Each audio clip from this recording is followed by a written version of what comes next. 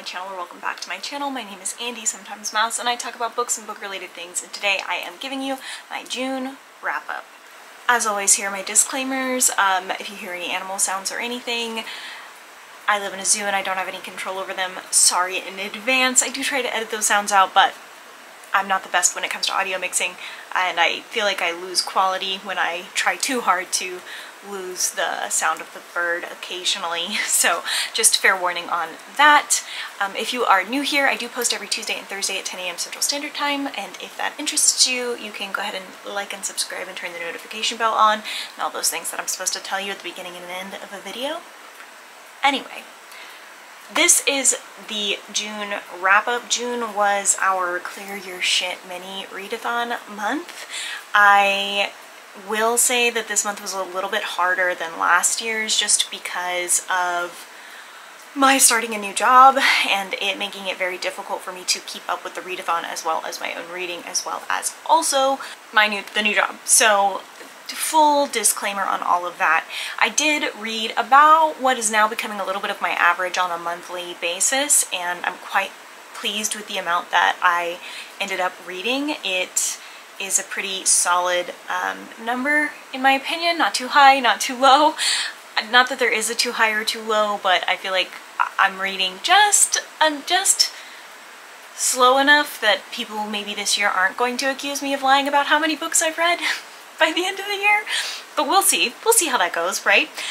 Anyway, let me go ahead and get into the stats for you. This month I read a total of 22 books, which was 2,432 pages read and 153 hours and 34 minutes listened, which is about 6 days and 9 hours. This is, like I said before, a little bit of the average of what's been going on the last couple of months, and I'm kind of surprised by the amount of books that I even managed to read to begin with this month, just because of how busy this past month genuinely was, with my friends coming over, with my starting the new job, with my many doctor's appointments and things to do. I did not expect to read as much as I did. I actually expected to be less than 20, so this was kind of surprising to me overall. I read an average of 138.9 pages per day. I listened to an average of 5 hours, 53 minutes, and 9 seconds per day. I acquired a total of 4 books, which cost $32.88, and I checked out 10 library books. 2 of the books that I read this month were rereads, and the average rating for this month was a 4.3. which is wild. That is an incredibly high average rating for me, and when I was going through the top books and worst books, it was very hard to pick a book that I would class as horrible, because I didn't really read anything that I felt was awful, other than a book that I DNF'd, and I only DNF'd it because I was just bored and didn't care, which to me doesn't necessarily class the book as a horrible book. It just means that I personally didn't care enough to continue to read it, and so I wasn't going to continue to waste my time. I read, of those books, 14 of them were audiobooks, 6 of them were physical books, which is a lot for me. 2 of them were ebooks, and 2 of them were graphic novels. I also, of those, read 3 books between the pages of 301 and 400 pages, 2 books between pages 401 and 500 pages, 2 books that were between 101 and 200 pages, and 1 book that was between 201 and 300 pages. This is pretty average for me. This is not anything too shocking. I generally read between 300 and 400 pages as the bulk of my reading. That's the length that my attention span really likes and can tolerate. You know, of all of those books, 15 of them were adult, 5 of them were young adult, and 2 of them were middle grade. Impressive, if you ask me, as someone who's trying very hard to consciously pick more adult books than young adult books, just as someone who inherently kind of leans towards more young adult books because of the writing style and gets incredibly frustrated by teenagers being teenagers. It's been a little bit hard to pick those adult books over young adult books, but I am finding that there is more and more books that are written in the pacing of young adult books, but with adult characters, and I'm really appreciative of that, because I just don't have the attention span for a lot of big ol' fantasy books with incredibly complex governmental systems. I know that a lot of people enjoy those books. I personally just don't. I don't have the capacity for them, especially with all of the other things that I have going on in life right now. I need quick pacing and things that don't require too much thinking, unless we're talking about Seanan McGuire's books, and then that's a whole other category, and we'll get to that later. Now I am going to show you my book blanket update, so enjoy that. She is getting large, and it is very fun. It is very fun. I'm excited to see how big this is by the end of the year. I think it's going to cover my bed end to end, and that'll be cool, and it'll be like our first real blanket in the house when my husband and I move into it, so enjoy that. For this month's book blanket update, I have a total of 3 thrillers, 7 fantasy, 3 romance, 5 horror, 1 sci-fi, and 3 non-fiction books. If you'll remember that non-fiction and my contemporary and historical, etc. all are in the same color. I have worked on the book blanket for a total of 48 hours now.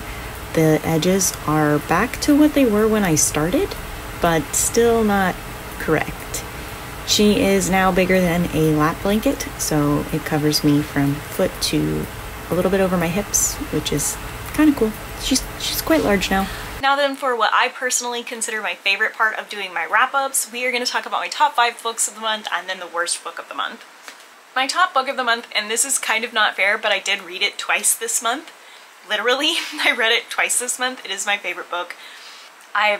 I'm also currently in the process of defacing it, and I will include some of that footage shortly, but that book is going to be Middle Game by Seanan McGuire. Middle Game by Seanan McGuire is about Roger and Dodger, who are 2 twins that were created in an alchemical lab in order to manifest the doctrine, which was created by Deborah Baker, who was an alchemist. I can't really get in depth about the plot of the book because it really would ruin the book, but you have to read it to understand, and I've read this book I think 6 times now, and I've enjoyed it every single time. When it came to defacing the book, the reason that I decided to do that was because I saw somebody else on TikTok do this whole thing where they go on a journey with a book and they take it with them and they film themselves with it, and they were adding like pictures in the book of things in the book, and then also like highlighting and drawing on the book, and I thought that that was really cool. But what I really wanted to do was make sure that it was still legible, and that was very important to me because I plan on reading this book again probably 10 more times, knowing me. This was also the first, one of these rereads was also the first time that I had ever just simply read it physically. The very first time that I read Middle Game, it was through the audiobook, and then the second time it was like a mix, the 2nd through 5th times, it was like a mix of both audio and physical book, because that's just kind of how I read most of my books. This was the first time that I only read it physically, and that was kind of cool because I caught a few more phrases and a few more things that I feel like while I was listening I might have missed otherwise. Things that I definitely knew happened, but I wasn't really fully processing the depth of which they happened, and so it was kind of cool to be reading it with the intent of highlighting and marking it up and catch all of those little details. I also really enjoyed covering it fully in quotes.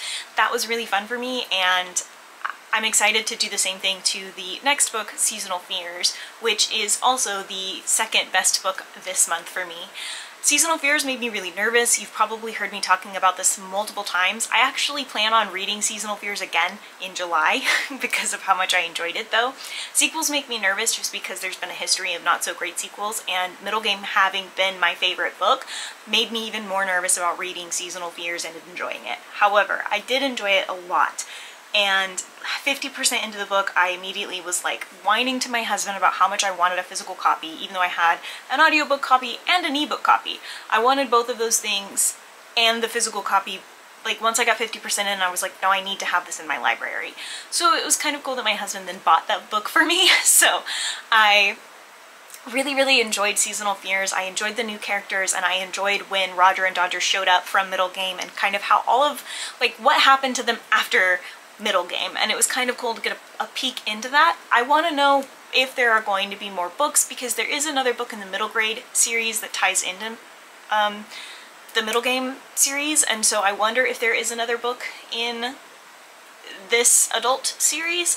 just based on that, but I haven't seen anything announced and I didn't see anything online. I'm really hopeful that there is, because I want more of this story. I want more of this world, and I just enjoy it so much. It's kind of important to me, I think, at this point, and I could not tell you why, but I enjoyed Seasonal Fears a lot. I think that it's cool that it ties into the same world, but could realistically stand on its own as a separate book, and I think that that's hard to do, and I think that Shauna Maguire did a fantastic job of it. The third best book that I read this month was Witchlings by Claribel A. Ortega. This is a middle grade book that I actually own a physical copy of, shock, awe, etc. And honestly, this was one of the sweetest middle grade books I've ever read. I thought that the storyline and the representation was really fantastic, and the way that they solved the problem and worked together and, you know, enemies to friends, that kind of thing in a middle grade book was really fantastic, and I can't wait to recommend this to the kids in my life because I think that they'll really enjoy it. I also really appreciated the vivid descriptions of the world around them, as well as the author's note in the end explaining where some of these inspirations came from within Claribel's own personal world.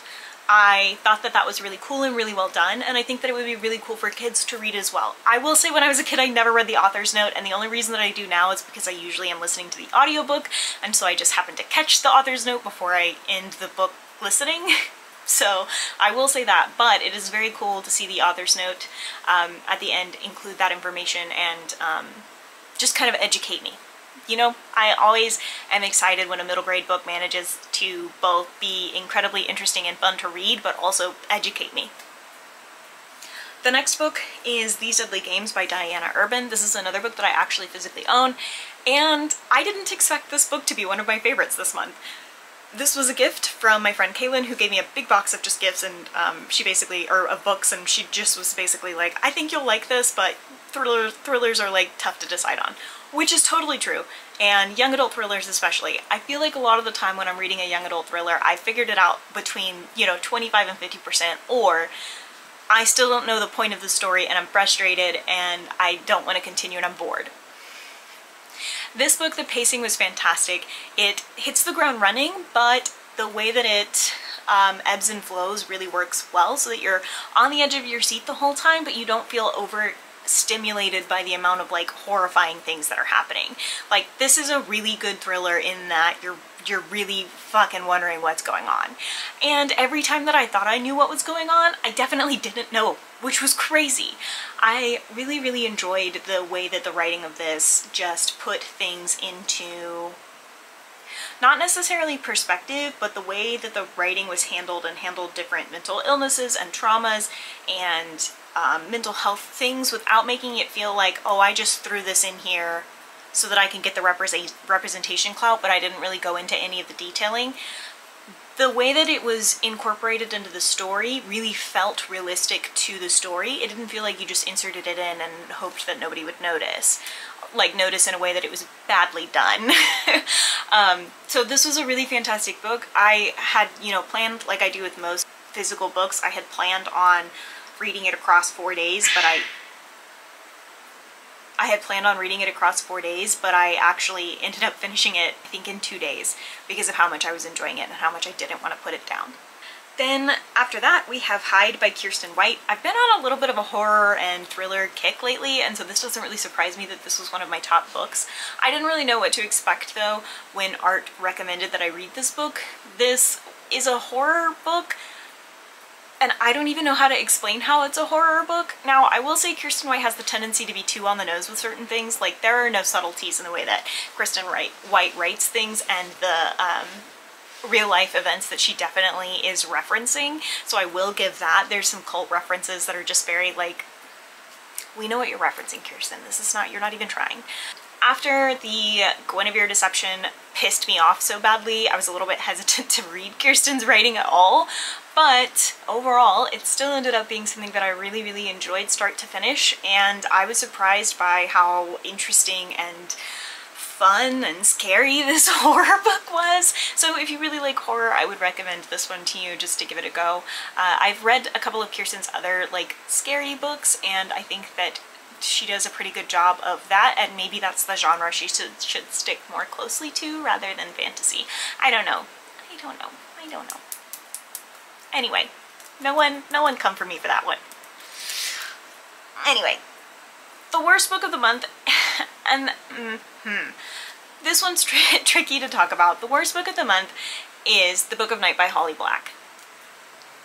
Why is it the worst book of the month? Now, I'm not gonna say that it's because, oh, she just put some sex scenes in it, but it's just a YA book written as a, like, that they classed as adult because she put sex scenes in it. She didn't even try. I'm not gonna say any of that because it's, one, been said, and two, I don't actually agree.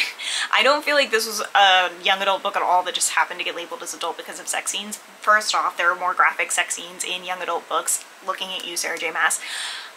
Like, blatantly. And also, even Holly Black's fade to black sex scenes are a little bit spicier than the sex scenes that are in The Book of Night. So I will say all of that. However, The Book of Night felt like a true crime cop detective thriller-esque like book that was supposed to be gritty. Like an old school adult paperback, you're following the cop as she tries to solve a crime situation. The main character is not a cop, she's a thief and all of that, but like, that's what it felt like. I don't know if that makes sense, like, to describe those two things together, but that's what it felt like. And it felt like it was trying really, really hard to be gritty, and it really wasn't gritty. I've read scarier and grittier things in young adult books. These Deadly Games is a fantastic example of something a little bit gritty. Like, a lot gritty. A lot grittier, actually. I just feel like Holly Black does a better job at dark fantasy rather than urban fantasy. I don't feel like urban fantasy is the correct term. I remember that being a conversation that happened a long time ago online, but I tried to look into this before filming this video, but I couldn't find the conversations anymore, and I wasn't sure the correct term to use, but I mean fantasy within the modern realm.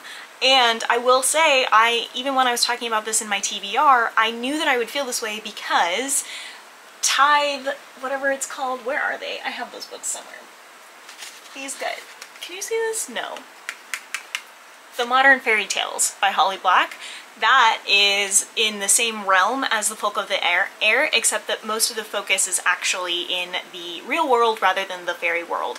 And I did not enjoy these books as much because the real world nitty-gritty part of it just felt silly. It felt silly to me, and I did not enjoy that. And so that's basically the exact same vibe that The Book of Night has, is okay, but you should really stick to writing within the actual fairy realm. That is Holly Black's, like, gold pieces. Like, that is what she excels at when it comes to writing, and writing within the real world, the urban world, it just doesn't work well for her style of writing, in my opinion. I just didn't enjoy it for that fact, and I just didn't care about anybody in the books. The concept was really, really cool, the way that they dealt with shadows and used that magic to do different things. I thought that was very cool, but again, I just didn't care, and the attempt to make it super gritty felt very cheesy and lame. So that is why it is the worst book of the month, but it was only a 3-star rating, so it really wasn't that negative.